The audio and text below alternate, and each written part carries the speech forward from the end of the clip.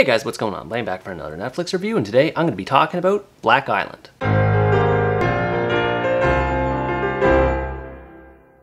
Black Island is a German thriller that tells the story of a man named Jonas, a high school student in his local seaside town who's going through a rough patch in his life due to the back-to-back deaths of both his grandmother and his parents. With the support of both his surviving grandfather and his friends from school, he's able to move past his family tragedy and tries to live a normal life as much as possible. 1 year after those tragic events occur, he meets his new homeroom teacher, Helena Young. Jonas and Helena quickly become close to each other to an uncomfortable degree, leading to Jonas's friends investigating Helena for the sake of their friend's well-being, and this leads them to uncovering a conspiracy of sorts, which forces even Jonas to start asking questions about her true motivations for being in the island. I had to be brutally honest up front and say that I was bored to tears watching this movie. Part of this movie's problem is that pretty much all of its characters lack any sort of depth or personality behind them. The main character, Jonas, is little more than your average goody-two-shoes high school student. Sometimes he has good days, sometimes he has bad days, sometimes he misses class.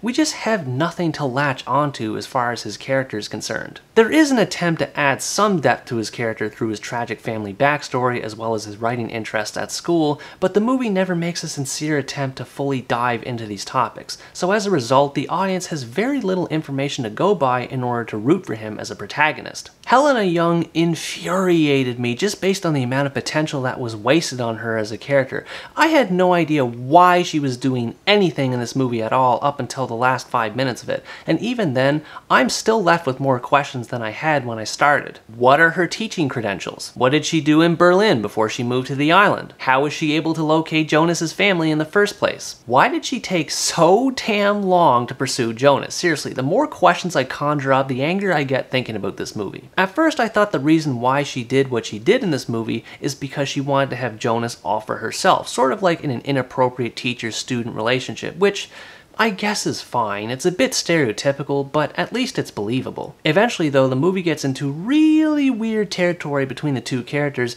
when their family histories and the connection between the two is finally revealed. I just couldn't stop rolling my eyes when it was all said and done. It was corny, it was unbelievable, it was over the top, and to top it all off, it was just plain creepy, and I don't mean that in a good way. Theoretically, I can sort of understand the direction the filmmakers were taking in this regard, because this is a thriller after all, and there are supposed to be tense and unsettling scenes throughout. However, the sequences that are supposed to be tense in this movie are largely absent, and the ones that are present are done very poorly. Half the time, I didn't even realize when the movie was trying to be suspenseful, and the few times I noticed where the movie was putting a little bit more effort towards being suspenseful, its attempts to do so were completely laughable. The library scene is a prime example of how not to film a thriller sequence for a thriller movie. Pretty much anything that could go wrong in that scene goes wrong. One, the character that's killed off in that scene doesn't put up any fight whatsoever. She's killed off in the lamest chokehold possible. Two, there are windows everywhere around the library, both inside and outside the school, so there's no way that no one wouldn't have been able to see what was happening in there. Three, the murder takes place during the day, at a time when you'd think that other students would happen to be using the library. Four, nobody notices an obvious dead body being taken outside of school, once again during the day, as well as that dead character's bike being stolen from its rack. Five, the killer dumps the dead body on the beach, once again in broad daylight, leaving behind a trail of footprints as well as wheel trails with the cart that she used to lift the body to the beach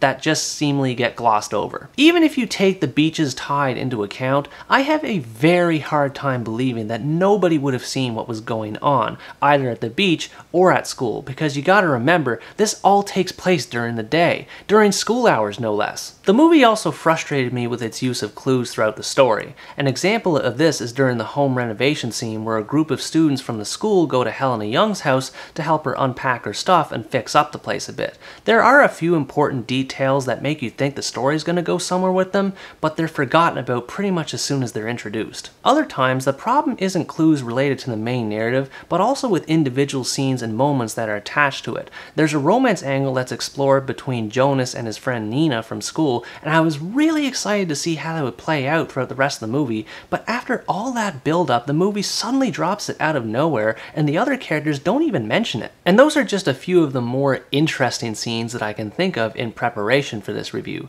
When you get right down to it, 90% of the rest of this movie story is agonizingly slow. Little to nothing substantial happens in the first half of the movie. It mostly consists of people biking to school and then biking home from school, or they bike to someone else's place and then bike home from that person's place. Outside of the scenes that take place at school and people's homes, it's pretty much non-stop biking. It's like, come on guys, do you not have anything else to show us? There are some attempts to make things more interesting along the way, like when Jonas's friends are going through yearbooks to find details about Helena, or certain interactions that take place during school assemblies, but it's just not enough to hold the viewer's attention. There's so little that happens in between these moments that whenever these moments did happen, I didn't really care. There's no substance or sense of urgency behind the investigation that's supposed to be taking place in this movie, and by the time the ending rolls around, if you're like me, you'll practically be pulling hair out of your head due to how cliche the whole thing is. In all fairness though, there's usually at least one good thing about a movie, even if it ends up being a total stinker like this one. So to end on a more positive note, I do have to say that this movie's cinematography is breathtaking. There are a ton of great shots featuring the countryside and the beaches of the town where this movie's story takes place.